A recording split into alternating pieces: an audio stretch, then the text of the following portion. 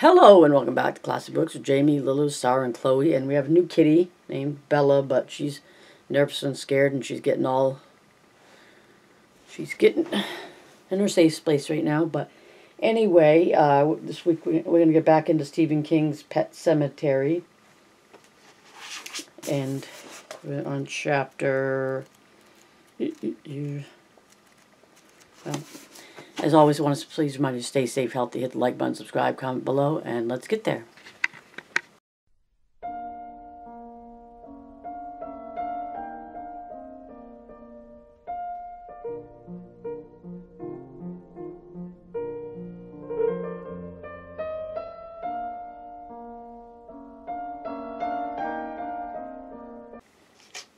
Okay, let's get into Stephen King's Pet Sematary. We are on.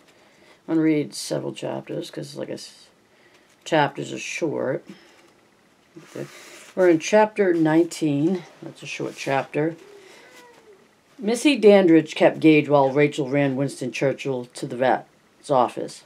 That night, Ellie stayed awake until after 11, complaining querulously that she couldn't sleep without church and calling for glass after glass of water. Finally, Lewis refused to let her have any more on the grounds that she would wet the bed. This caused a crying tantrum of such ferocity that Rachel and Lewis stared at each other blankly, eyebrows raised. "She's scared for church," Rachel said. Let her work it out, Lou. She can't keep it up at that pitch for long," Lewis said. "I hope." He was right. Ellie's hoarse, angry cries became hitches and hiccups and moans. Finally, there was silence. When Lewis went up to check on her, he found she was sleeping on the floor with her arms wrapped tightly around the cat bed that Church hardly ever deigned to sleep in. He removed it from her arms, put her back in bed, brushed her hair back from her sweaty brow gently, and kissed her. On impulse, he went into the small room that served as Rachel's office, wrote a quick note in large black letters on a sheet of paper, "I'll be back tomorrow, love, Church," and pinned it to the cushion on the bottom of the cat bed. Then he went into his bedroom looking for Rachel. Rachel was there. They made love and fell asleep in each other's arms. Church returned home on the Friday of Lewis's first full week of work. Ellie made much of him, used part of her allowance to buy him a box of cat treats, and nearly slapped Gage once for trying to touch him.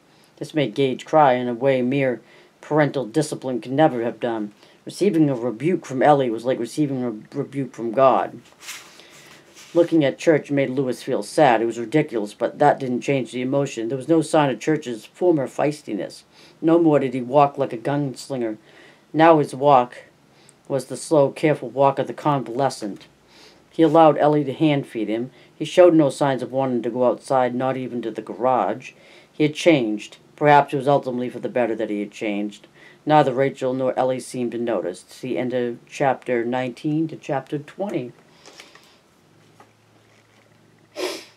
Chapter 20. Indian summer came and went. Brazen color came into the trees, rioted briefly, and then faded. After one cold driving rain in mid-October, the leaves started to fall. Ellie began to arrive home laden with Halloween decorations she had made at school and entertained Gage with the story of the Headless Horseman. Gage spent that evening babbling happily about somebody named Itchy Bod Brain. Rachel got giggling and couldn't stop. It was a good time for them that early autumn. Lewis's work at the university had settled into a demanding but pleasant routine. He saw patients, he attended meetings of the Council of Colleges, he wrote the obligatory letters to the student newspaper, advising the university's co-ed population of the confidentiality of the infirmary's treatment for VD and extorting the student population to get flu boosters, as the A-type was apt to be prevalent again that winter. He sat on panels, he chaired panels. During the second week in October, he went to the New England Conference on College and University Medicine in Providence and presented a paper on the legal ramifications of student treatment. Victor Pascal was mentioned in his paper under the fictitious name of Henry Montez. The paper was well received, began working up the infirmary budget for the next academic year. His evenings fell into a routine. Kids after supper, a beer or two after with Judd Crandall. Sometimes Rachel came over with him if Missy was available to sit for an hour, and sometimes Norma joined them, but mostly it was just Lewis and Judd. Lewis found the old man as comfortable as an old slipper,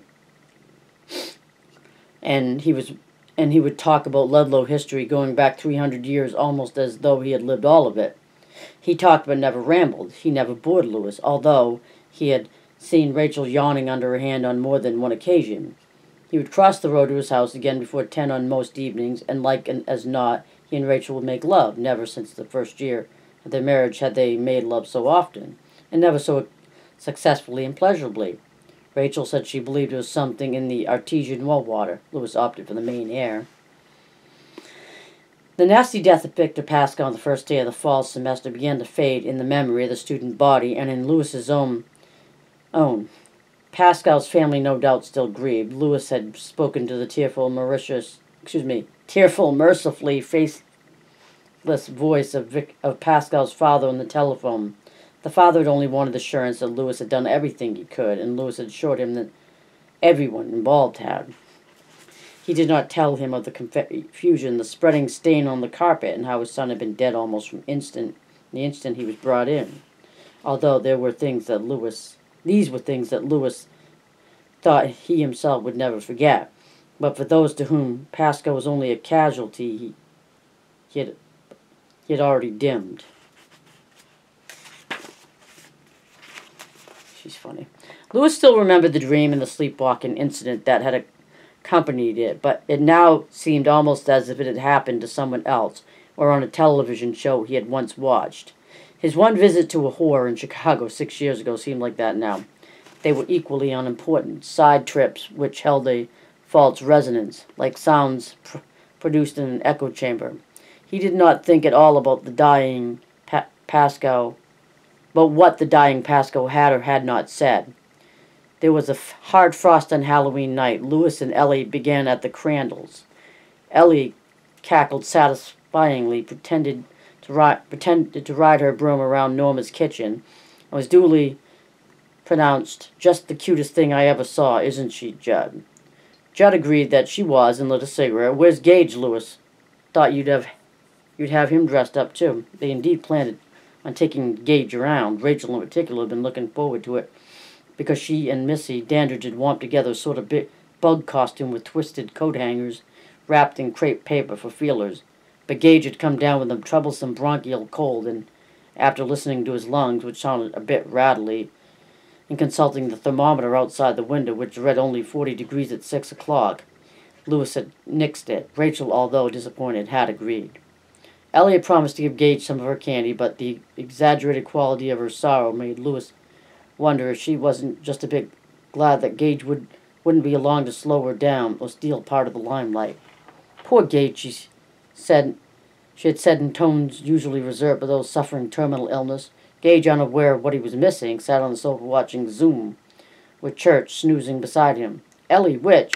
Gage had replied without a great deal of interest, and went back to the TV. "Poor Gage," Ellie had said again, fetching another sigh. Lewis thought of crocodile tears and grinned. Ellie grabbed his hand and started pulling him. "Let's go, Daddy, let's go, let's go, let's go." "Gage has got a touch of the croup," Lewis said to Judd now. "Well, that's a real shame," Norma said, "but it will mean more to him next year. Hold out your bag, Ellie." Whoops!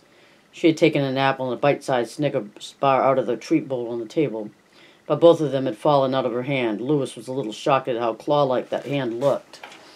He bent over and picked up the apple as it rolled across the floor. Judd got the Snickers and dropped it into Ellie's bag. "Oh, let me get you another apple, honey," Norma said. "That one will bruise." "It's fine," Lewis said, trying to drop it into Ellie's bag, but Ellie stepped away, holding her bag protectively shut. "I don't want a bruised apple, Daddy," she said, looking at her father as if he might have gone mad. "Brown spots, yuck." "Ellie, that's damned impolite." "Don't scold her for telling the truth, Lewis," Norma said. "Only children tell the whole truth, you know. That's what makes them children. The brown spots are yucky." "Thank you, Mrs. Crandall," Ellie said, casting a vindicated eye on her father. "You're very welcome, honey," Norma said. Judd escorted them out to the porch. Two little ghosts were coming up the walk, and Ellie recognized them both as friends from school. She took them back to the kitchen, and for a moment Judd and Lewis were alone on the porch. Her arthritis has gotten worse, Lewis said. Judd nodded and pinched out a cigarette over an ashtray. Yeah, it's come down harder on her every fall and winter, but this is the worst it's ever been. What does her doctor say? Nothing. He can't say nothing because Norma hasn't been back to see him. What? Why not? Judd looked at Lewis, and in the light cast by the headlamps of the station wagon waiting for the ghosts, he looked oddly defenseless. I'd meant to ask you this at a better time, Lewis, but I guess there isn't no good time to impose on a friendship. Would you examine her? From the kitchen, Lewis could hear the two ghosts booing and Ellie going into her cackles, which she had been practicing all week again. It all sounded very fine and Halloweenish. What else is wrong with Norma, he asked. Is she afraid of something else, Judd? She's been having pains in her chest, Judd said in a low voice. She won't go see Dr. Weybridge anymore. I'm a little worried. Is Norma worried? Judd hesitated and then said, I think she's scared. I think that's why she doesn't want to go to the doctor. One of her oldest friends, Betty Koslaw, died in the EMMC just last month. Cancer. She and Norma were of an age. She's scared. I'd be happy to examine her, Lewis said. No problem at all. Thanks, Lewis, Judd said gratefully. If we catch her one night, gang up on her, I think. Judd broke off, head cocking quizzically to one side. His eyes met Lewis's. Lewis couldn't remember later exactly how one emotion slipped into the next. Trying to analyze it only made him feel dizzy. All he could remember for sure was that curiosity changed swiftly into a feeling that somewhere something had gone badly wrong. His eyes met Judd's, both unguarded. It was a moment before he could find a way to act. Hoo-hoo, the Halloween ghosts in the kitchen chanted. Hoo-hoo. And then suddenly the huh sound was gone and the cry rose louder, genuinely frightening. Ooh, and then one of the ghosts began to scream. Daddy, Ellie's voice was wild and tight with alarm. Daddy, Mrs. Crandall fell down. Ah, Jesus, Judd almost moaned. Ellie came running out onto the porch, her black dress flapping. She clutched her broom in one hand. Her green face, now pulled long in dismay, looked like the face of a pygmy wino in the last stages of alcohol poisoning. The two little ghosts followed her, crying. Judd lunged through the door, amazingly spry for a man of over 80. No more than spry, again almost lithe. He was calling his wife's name. Lewis bent and put his hands on Ellie's shoulders. Stay right here on the porch, Ellie, understand? Daddy, I'm scared, she whispered. The two ghosts barreled past them and ran down the walk, candy bags rattling, screaming their mother's name. Lewis ran down the front hall and into the kitchen, ignoring Ellie, who was calling for him to come back. Norma lay on the hilly linoleum by the table and litter of apples and small Snickers bars. Apparently she had caught the bowl with her hand going down and had overturned it. Lay nearby like a small Pyrex flying saucer. Judd was chafing one of her wrists, and he looked up at Lewis and with a strained face. Help me, Lewis, he said. Help Norma, she's dying, I think. Move to one side, Lewis said. He kneeled and came down on a spy, crushing it. He felt juice bleed through the knee of his old cords, and the cidery smell of apples suddenly filled the kitchen. Here it is, Pasco, all over again, Lewis thought, and then shoved the thought out of his mind so fast that it might have been on wheels. He felt for her pulse and got something that was weak, thready, and rapid, but not really a beat, but only simple spasms, extreme arrhythmia, well on the way to full cardiac arrest. You and Elvis Presley, Norma, he thought.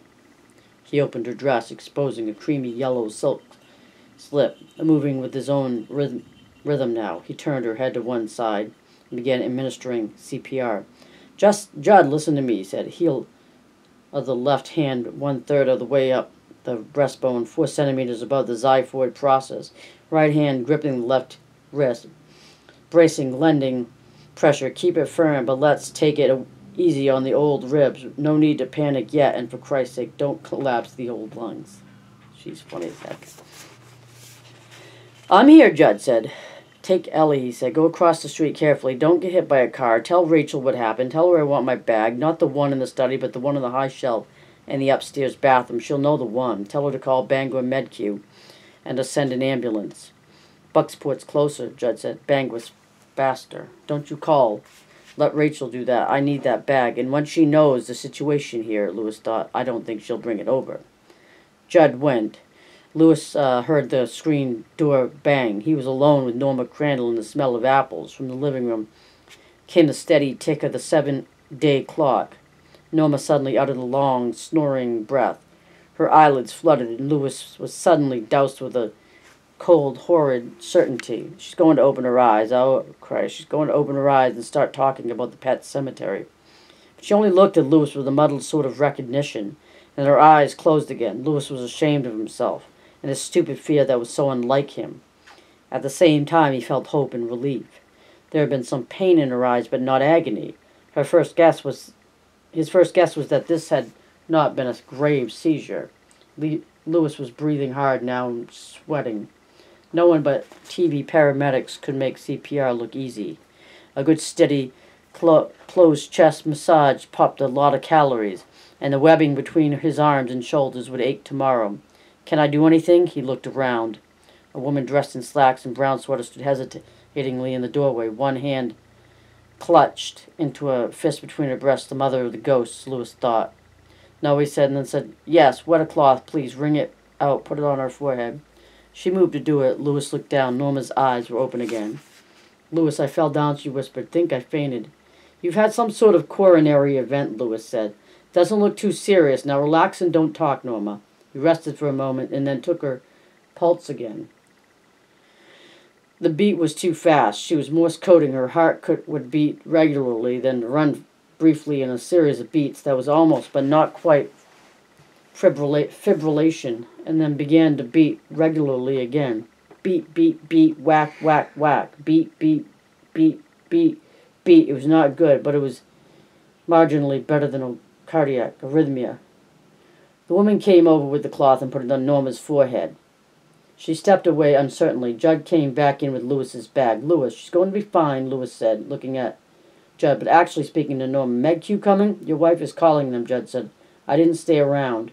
No hospital, Norma whispered. Yes, hospital, Lewis said. 5 days observation, medication, then home with your feet up, Norma, my girl. And if you say anything else, I'll make you eat all these apples, cores and all. She smiled wanly, then closed her eyes again. Lewis opened his bag, rummaged, found the Isidil, or I think that's how it said, and shook one of the pills so tiny it easily would have fit on the moon of one fingernail into the palm of one hand. He recapped the bottle and pinched the pill between his fingers. Norma, can you hear me? Yes. Want you to open your mouth. You did your trick. Now you get your treat. I'm going to put a pill under your tongue, just a small one. I want you to hold it there until it dissolves. It's going to taste a little bitter, but never mind that, all right? She opened her mouth. Stale denture breath wafted out, and Lewis felt a moment of aching sorrow for her, lying here on her kitchen floor in a litter of apples and Halloween candy. It occurred to him that once she had been 17, her breasts eyed with great interest by the young men of the neighborhood, all her teeth her own, and the heart under her shirtwaist a tough little pony engine. She settled her tongue over the pill and grimaced a little. The pill tasted a little bitter all right, it always did, but she was no Victor Pascal, beyond help and beyond reach. He thought Norma was going to live to fight another day. Her hand groped in the air, and Judd took it gently. Lewis got up then, found the overturned bowl, and began to pick up the treats. The woman who introduced herself as Mrs. Budinger from down the road helped him, and then said she had thought she had better go back to the car. Her 2 boys were frightened. Thank you for your help, Mrs. Budinger, Lewis said. I didn't do anything, she said flatly, but I'll go down on my knees tonight and thank God you were here, Miss Dr. Creed. Lewis waved a hand embarrassed. That goes for me, too, Judd said. His eyes found Lewis's and held them. They were steady. He was in control again. His brief moment of confusion and fear had passed. I owe you one, Lewis. Get off it, Lewis said, and tipped a finger toward Mrs. Budinger as she left. She smiled and waved back. Lewis found an apple and began to eat it. The spy was so sweet that Lewis's taste buds cramped momentarily, but that was not a totally unpleasurable sensation. 1-1 tonight, Louis thought, and worked on the apple with relish. He was ravenous. I do, though, Judd said. When you need a favor, Lewis, you see me first. All right, Lewis said. I'll do that. The ambulance from Bangor Medq arrived 20 minutes later. As Lewis stood outside watching the orderlies load Norma into the back, he saw Rachel looking out the living room window. He waved at her. She lifted a hand in return. He and Judd stood together and watched the ambulance pull away, lights flashing, sirens silent. Guess I'll go on up to the hospital now, Judd said. They won't let you in. You see her tonight, Judd. They'll want to run an EKG on her and then put her in intensive care. No visitors for the first 12 hours. She going to be okay, Lewis? Really okay? Lewis shrugged. No one can guarantee that. It was a heart attack. For whatever it's worth, I think she's going to be fine, maybe better than ever, once she gets on some medication. Yeah, Judd said, lighting a Chesterfield. Lewis smiled and glanced at his watch. He was amazed to see it was only 10 minutes to 8. It seemed that a great deal more time had gone by. Judd, I want to go get Ellie so she can finish her trick-or-treating. Yeah, of course you do. This came out as, course you do. Tell her to get all the treats she can, Lewis. I will, Lewis promised. Ellie was still in her witch costume when Lewis got home. Rachel had tried to persuade her into her nightie, but Ellie had resisted, holding up with the possibility that the game, suspended because of heart attack, might yet be played out. When Lewis told her to put her coat back on, Ellie whooped and clapped. It's going to be awfully late for her, Lewis. We'll take the car, he said. Come on, Rachel. She's been looking forward to this for a month. Well, she smiled. Ellie saw her and shouted again. She ran for the coat closet. Is Norma all right? I think so. He felt good, tired, but good. It was a small one. She's going to have to be careful, but when you're 75, you have to recognize that your pole vaulting days are done anyway.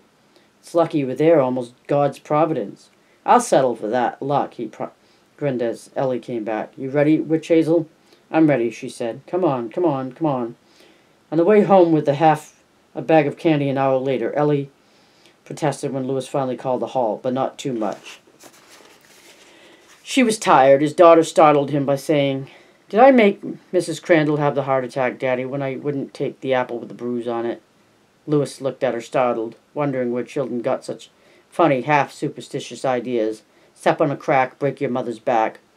Loves me not. Daddy's stomach, Daddy's head. Smile at midnight, Daddy's dead.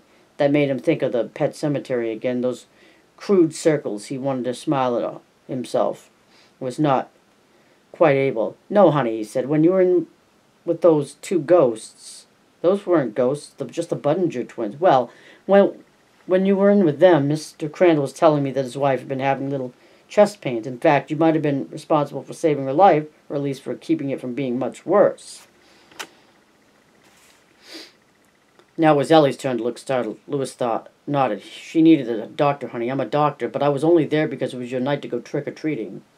Ellie considered this for a long time and then nodded. But she'll probably die anyway, she said matter-of-factly. People who have heart attacks usually die. Even if they live, pretty soon they have another one and another one and another one until boom. And where did you learn these words of wisdom, may I ask? Ellie only shrugged. Very Lewis-like shrug he was amused to see. She allowed him to carry in her bag of candy, an almost ultimate sign of trust. And Lewis pondered her attitude. The thought of Church's death had brought on near hysteria. The thought of grandmotherly Norma Crandall dying, that Ellie seemed to take calmly, a matter of course, a given. What had she said? Another one and another one until, boom. The kitchen was empty, but Lewis could hear Rachel moving around upstairs. He set Ellie's candy down on the counter and said, It doesn't necessarily work that way, Ellie. Norma's heart attack was a very small one, and so I was able to administer the treatment right away. I doubt if her heart was damaged much at all. Oh, I know, Ellie agreed, almost cheerfully. But she's old, and she'll die pretty soon anyway. Mr. Crandall, too. Can I have an apple before I go to bed, Daddy? No, he said, looking at her thoughtfully. Go up and brush your teeth, babe. Does anyone really think they understand kids, he wondered. When the house was settled and they were in their side-by-side twin beds, Rachel asked softly, Was it very bad for Ellie, Lou? Was she upset? No, he thought. She knows old people croak at regular intervals. Just like she knows to let the grasshopper go when it spits. Like she knows that if you stumble on the number 13 when you're skipping rope, your best friend will die. Like she knows that you put the graves in diminishing circles up in the pet cemetery. Nope, he said. She handled herself very well. Let's go to sleep, Rachel, okay? That night as they slept in their house, and as Judd lay wakeful in his, there was another hard frost. The wind rose in the early morning, ripping most of the remaining leaves, which were now an uninteresting brown, from the trees. The wind awoke Lewis, and he started up on his elbows, mostly asleep and confused. There were steps on the stairs, slowly dragging steps. Pascal would come back, only now, he thought, 2 months had passed. When the door opened, he would see a rotting horror, the jogging shorts caked with mold, the flesh fallen in great holes, the brain decayed. The paste. Only the eyes would be alive, hellishly bright and alive. Pascal would not speak this time. His vocal cords would be too decayed to produce sounds, but his eyes, they would beckon him to come. No, he breathed, and the steps died out. He got up, went to the door, and pulled it open, his lips drawn back in a grimace of fear and resolution. His flesh cringing. Pascal would be there, and with his raised arms, he would look like a long-dead conductor, about to call for the first thundering phrase of Walpurgisnacht, German. No such thing as Judd might have said. The landing was empty, silent. There was no sound but the wind. Lewis went back to bed and slept. See, end of chapter 20. We're on to 21. Chapter 21. Let's see how long this one is. We'll read it. Okay, there we go. Chapter 21. The next day, Lewis called the intensive care at the EMMC. Norma's condition was still listed as critical. That was standard operating procedure for the first 24 hours following a heart attack. Lewis got a cheerier assessment from Weybridge, her doctor, however.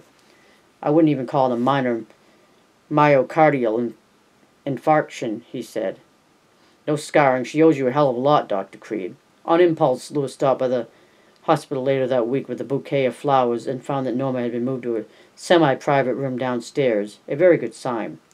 Judd was with her. Norma exclaimed over the flowers and buzzed the nurse for a vase. Then she directed Judd until they were in water, arranged her specifications, and placed on the dresser in the corner. Mother's feeling ever so much better, Judd said, dryly after he had fiddled with the flowers for the third time. Don't be smart, Judson, Norma said. No, ma'am. At last Norma looked at Lewis. I want to thank you for what you did, she said with a shyness that was utterly unaffected and thus doubly touching. Judd says I owe you my life. Embarrassed, Lewis said, Judd exaggerates. Not very damn much, he don't, Judd said. He squinted at Lewis, almost smiling, but not quite. Didn't your mother tell you never to slip a thank you note? Lewis, a thank you. Lewis, she hadn't said anything about that, at least not that Lewis could remember. But he believed she had said something once about false modesty being half the sin of pride. Norma, he said, anything I could do I was pleased to do. You're a dear man, Norma said. You take this man of mine out somewhere and let him buy you a glass of beer. I'm feeling sleepy again. I can't seem to get rid of him. Judd stood with alacrity. Hot damn, I'll go for that. Lewis quick, before she changed her mind. The first snow came a week before Thanksgiving. They got another 4 inches on the 22nd of November. But the day before the holiday itself was clear and blue and cold. Lewis took his family to Bangor International Airport and saw them off on the first leg of their trip back to Chicago for a visit with Rachel's parents. It's not right, Rachel said, for perhaps the 20th time since discussions on this matter had commenced in earnest a month ago. I don't like thinking of you rattling around the house alone on Thanksgiving Day. That's supposed to be a family holiday, Lewis. Should have stayed home then. Lewis shifted Gage, who looked gigantic and wide-eyed in his first big boy parka to his other arm. Ellie was at one of the big windows watching an Air Force helicopter take off. I'm not exactly going to be crying in my beer, Lewis said. Judd and Norma are going to have me over for turkey and all the trimmings. Hell, I'm the one who feels guilty. I've never liked those big holiday group gropes anyway. I start drinking in front of some football game at 3 in the afternoon and fall asleep at 7. And the next day it feels like the Dallas Cowgirls are dancing around and yelling boola boola inside my head. I just don't like sending you off with the 2 kids. I'll be fine, she said, flying first class. I feel like a princess, and Gage will sleep on the flight from Logan to O'Hare. You hope, he said, and they both laughed. Flight was called, and Ellie scampered over. That's us, Mommy. Come on, come on, come on. They'll leave without us. No, they won't, Rachel said. She was clutching her 3 pink boarding cards in one hand. She was wearing her fur coat. Some fake stuff that was a luxuriant brown. Probably it was supposed to look like a muskrat, Lewis thought. Whatever it was supposed to look like, it made her look absolutely lovely. Perhaps something of what he felt showed in his eyes because she hugged him impulsively, semi-crushing Gage between them. Gage looked surprised, but not terribly upset. Lewis Creed, I love you, she said. Mommy, Ellie said, now in a fever of patience. Come on. Oh, all right, she said. Be good, Lewis. Tell you what, he said, grinning. I'll be careful. Say hello to your folks, Rachel. Oh, you, she said, wrinkled her nose at him. Rachel was not fooled. She knew perfectly well why Lewis was skipping this trip. Funny. He watched them enter the boarding ramp and disappear from sight for the next week. He already felt homesick and lonely for them. He moved over to the window where Ellie had been, hands stuffed in his coat pockets, watching the baggage handlers loading the hold. The truth was simple. Not only Mr. but also Mrs. Irwin Goldman of Lake Forest had disliked Lewis from the beginning. He came from the wrong side of the tracks, but that was just for starters. Worse, he had fully expected their daughter to support him while he went to medical school, where he would almost surely flunk out. Lewis could have handled all this, in fact, had been doing so. Then something happened which Rachel did not know about, and never would, not from Lewis anyway.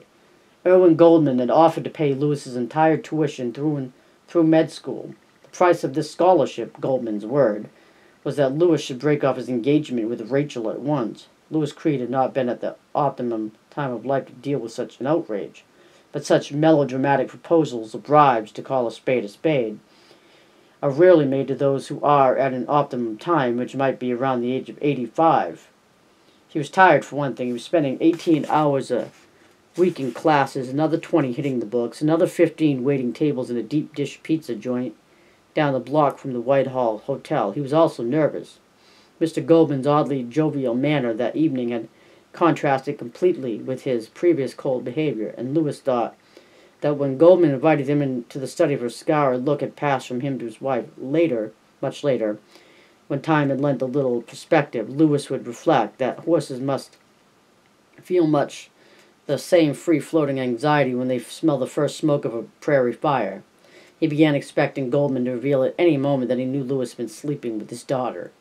When Goldman instead made his incredible offer, even going so far as to take his checkbook from the pocket of his smoking jacket like a rake in a Noel Coward farce. Lewis had blown up. He accused Goldman of trying to keep his daughter like an exhibit in a museum, of having no regard for anyone but himself, and of being an overbearing, thoughtless bastard. It would be a long time before he would admit to himself that part of his rage had been relieved. All of these little insights into Irwin Goldman's character, though perhaps true, had no redeeming touch of diplomacy in them. Any semblance of Noel Coward departed. If there was humor in the rest of the conversation, it was a much more vulgar sort. Goldman told him to get out, and that if he ever saw Lewis on his doorstep again, he would shoot him like a yellow dog. Lewis told Goldman to take his checkbook and plug up his ass with it. Goldman said he had seen bums in the gutter with more potential than Lewis Creed. Lewis told Goldman he would also shove his goddamn Bank America card and his American Express Gold card right up there beside his checkbook. None of this had been a promising first step toward good relations with the future in-laws. He and Rachel brought them around, after each man had had a chance to repent of the things he had said, although neither of them had ever changed his mind in the slightest about the other. There was no more melodrama, certainly no dismally theatrical "from this day forward I have no daughter" scene. Goldman would have probably suffered through Rachel's marriage to the creature from the Black Lagoon before denying her.